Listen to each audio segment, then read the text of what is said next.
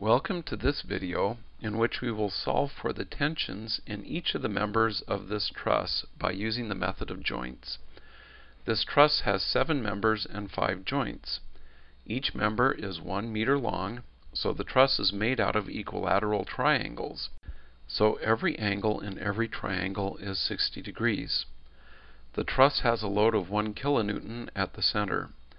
With these dimensions and load, this truss might represent a small footbridge with a fairly chubby person standing in the middle of the bridge. We begin by drawing a free body diagram of the whole truss to find the reaction forces. We will then go joint by joint through the truss to find the tension in each of the members.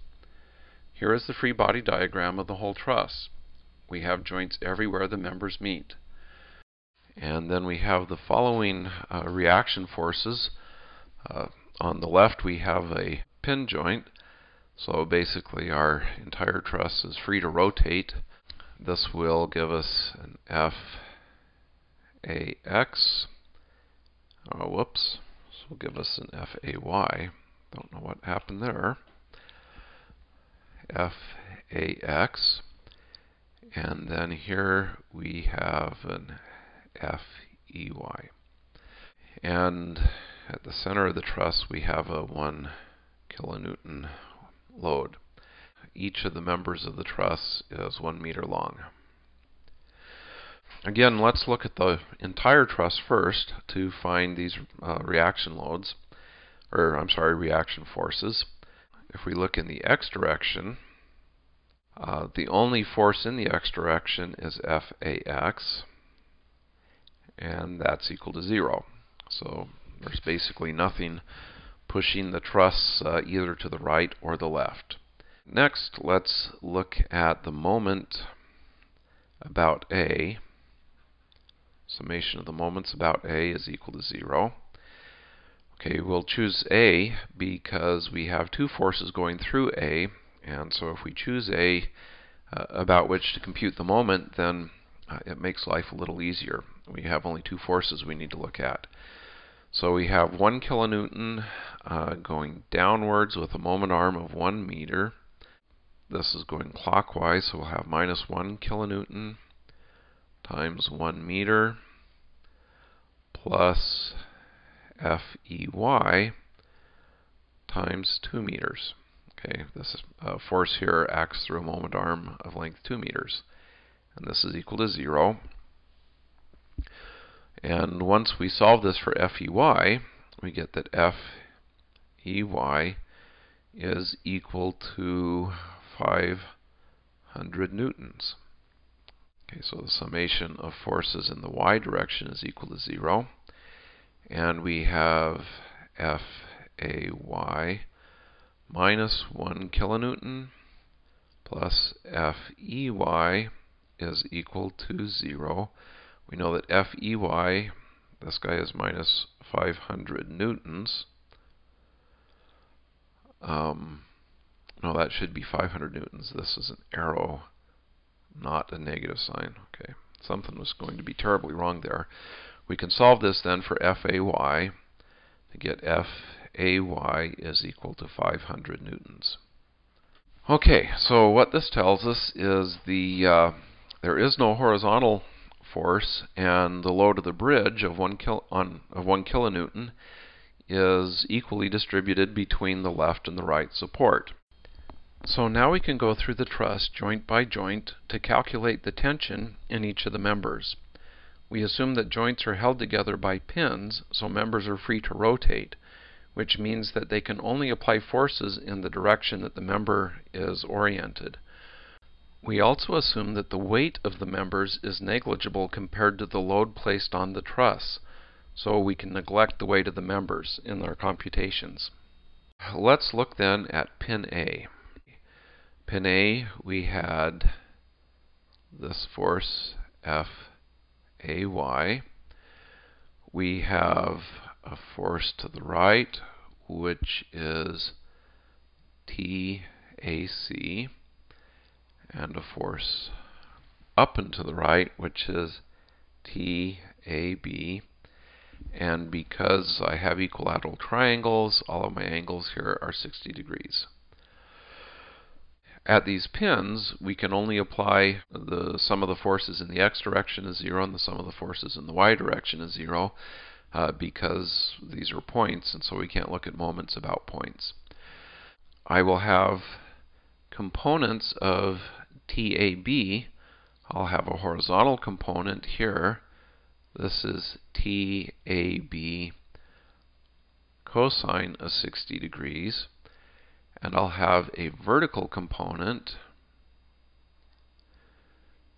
This guy is TAB sine of 60 degrees. And I won't go through this in this sort of detail in the rest of these joints, but just to make sure it's clear, I've got an angle of 60 degrees here. I've got TAB on the hypotenuse, so this part here is given by TAB times the cosine of 60, and this component here is given by TAB times the sine of 60. So let's sum in the x direction. And in the x direction we have TAB cosine 60 degrees plus TAC is equal to 0. And if we sum then in the y direction, we have TAB sine of 60 degrees plus FAY is equal to 0. And remember, we've already computed FAY, so we know this guy here is 500 newtons.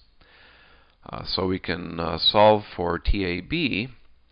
So TAB will be equal to minus 500 newtons divided by the sine of 60 degrees minus 577.4 newtons. Okay, so if you get a negative sign as a tension, don't worry. What it actually means is that the member you're looking at is in compression, not tension. So taking this number, plugging it in here, and solving for TAC, we find that TAC is going to be 577.4 newtons times cosine of 60 degrees, 288.7 newtons.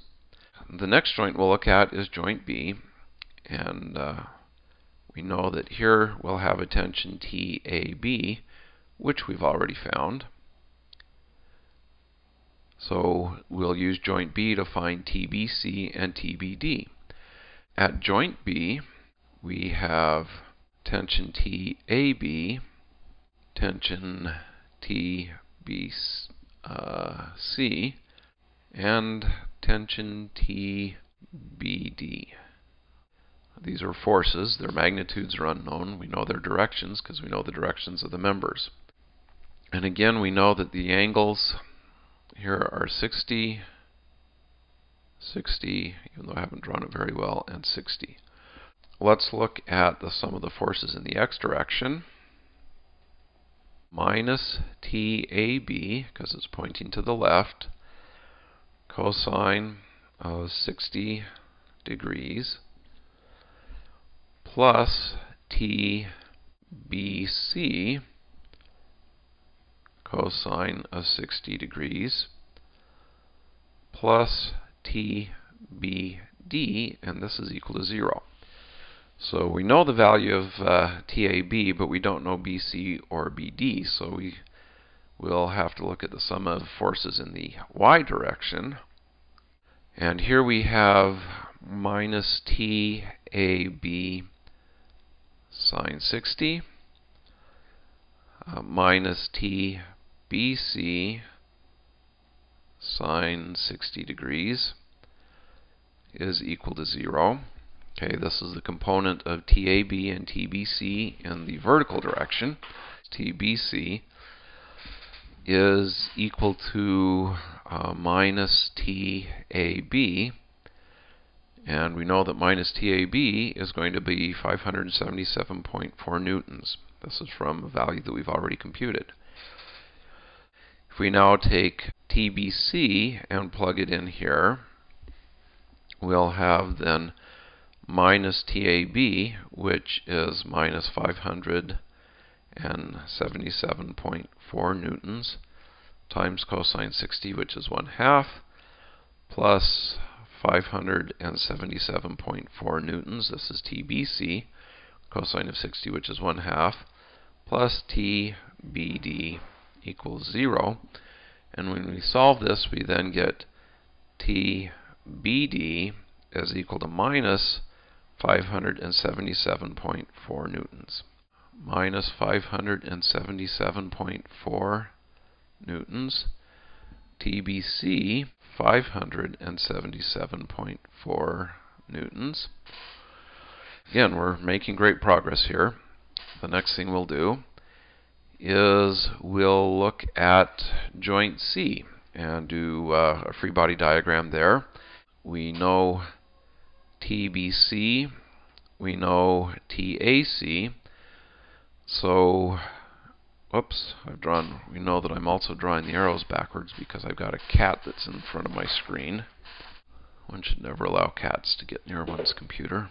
Now we'll find TCD and TCE from a free body diagram of pin C. We have TAC, TCE, TBC, and TCD. We also have a load, and the load is 1 kilonewton. And all of these angles here are 60 degrees. As we apply sum of forces in the F direction is 0, and this will give us minus TAC minus TBC cosine of 60 degrees plus TCD cosine of 60 degrees plus TCE is equal to 0. And if we look in the y direction, TBC sine of 60 plus TCD sine of 60 minus 1 kilonewton is equal to 0. And we know what TBC is. We've already computed this. And so we can then solve this equation for TCD. I'm not going to go through any of the details here. We can solve it for TCD being 577.4 newtons. We can then take this expression for TCD, plug it in here. We already know TAC, TBC, and so we can get then that TCE is equal to 288.7 newtons.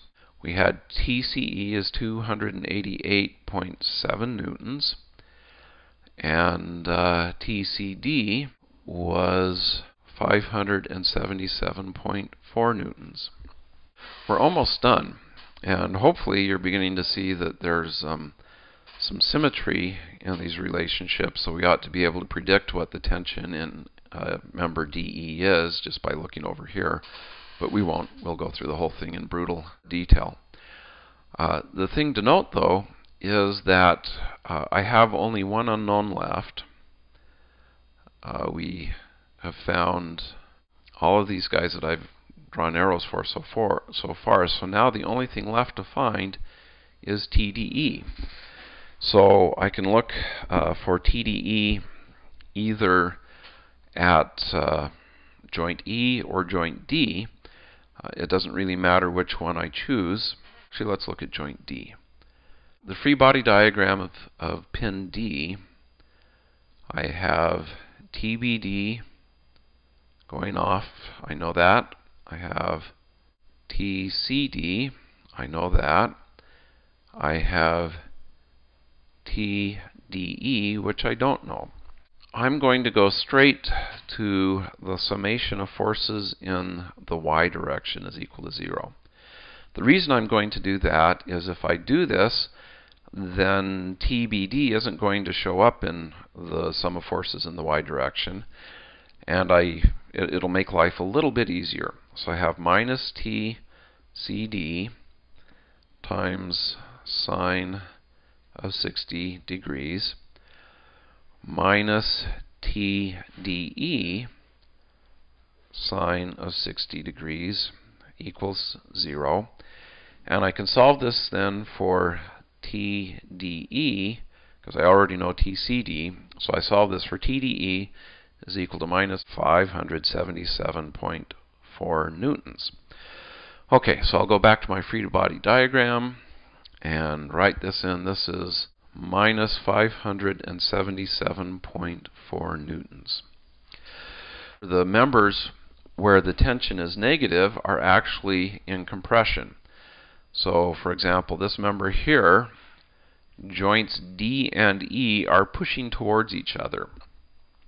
Joints B and D are pushing towards each other, and joints A and B are pushing towards each other.